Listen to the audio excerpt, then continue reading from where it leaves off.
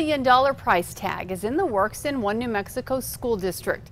Rio Rancho wants it to become the coolest preschool in the state. News 13's Francesca Washington is here with what will make it so special. Kim, the campus for 3- and 4-year-old has a lot of cool features, including a lab specifically for science, technology, engineering, art, and mathematics. Educators in Rio Rancho are hoping to change the way kids learn. If there is a gap in learning, that we can help these students, give them additional experiences, and then they can be prepared. And they're starting with the district's youngest students and a brand new Shining Stars preschool. I think that you can really tell when kids are starting kindergarten, which ones have gone to preschool and which ones haven't. They need as much learning as they can get.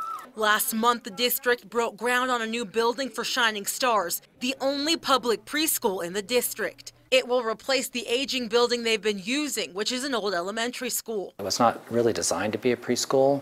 The new campus will be divided into 4 sections and feature fine and gross motor skills areas, a trike track, sensory garden, and a STEAM lab for math, engineering, and science. It's one of a kind, I think, I would say almost in the Southwest. District leaders say they hope to create an environment that better serves kids' cognitive, social, and emotional needs. And many of these students have disabilities, and some students are actually behind. So they haven't had these experiences. So you certainly want in the pre-K students to have those experiences and sort of close the gap preparing them for kindergarten. While it's a costly building, Well, how do you put a dollar figure on a student who's successful in life? parents say it's exactly what the district needs. What you're doing for these preschools, it advances them in their learning. It's going to be a shining star, literally, for our community.